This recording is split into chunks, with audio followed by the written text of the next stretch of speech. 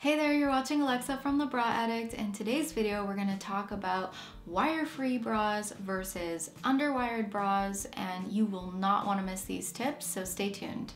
Comparing underwired bras to wired bras is like comparing apples to oranges or night to day. They are completely different. It is essential for me to have a great wireless bra in my rotation, at least one or two, because especially with the kind of year that we've had and the sort of wardrobe I've slipped into in terms of like athleisure and loungewear, going wire-free is just so much more comfortable when I'm going through weight fluctuations or feeling bloated from my period, when I'm running errands and going to the grocery store and I'm wearing a sweater or just a baggier top, and when I'm lounging around in my apartment. If I'm not braless, guess what? I'm going wire-free. By the way, Honeylove kindly has sponsored this video and provided me a couple of samples of their Silhouette Bra, which I'm so excited to share with you guys because they follow criteria that I look for in terms of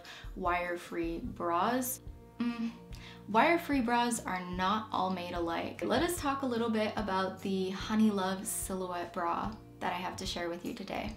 So it comes in 5 different shades. I have the fig and the black shade. It also comes in sizes small through to 3XL. It's much easier to get fitted in a wireless bra than it is to get fitted in an underwire bra, where fitting is much more precise. For instance, in my case, I can fit in a large or a medium, but I might prefer the medium fit. The one size, like the one letter size, is more accommodating to a range of sister sizes. For anyone who's considering 1X through to 3XL, they have an additional boned piece between and below each cup and an extra piece of boning on either side of the bust to help with support, because larger cups are going to need more structure and more support. It has removable cups that have a slightly thicker apex, and an apex is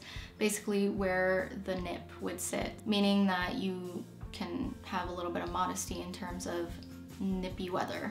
I also really like that underwire free bras tend to come in less overly feminine styles and more minimal styles. I don't necessarily want to be in lace and just super structured all the time. These bras have thin adjustable straps that can be crossed in the back, which is really fun.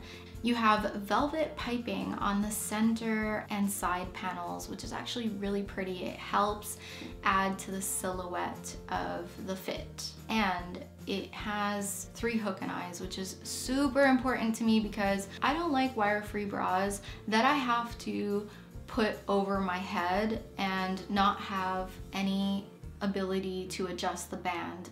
Adjusting the band size can make such a difference. If you know anything about hook and eyes, you should always purchase a bra that fits best on the loosest setting. Over time, bras stretch out, so you should always be able to adjust the tightness of the band. The composition of the body and the bra cup is mostly of nylon and spandex and nothing else, which is great because I love me some nylon so much.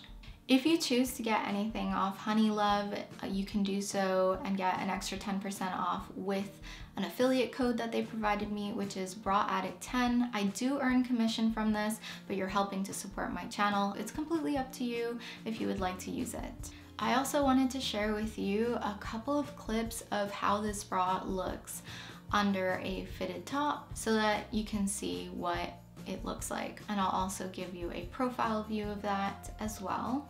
I hope that you guys enjoyed this video and found it helpful. If you did, hit the thumbs up, subscribe for more videos, and I will see you in the next one. Bye!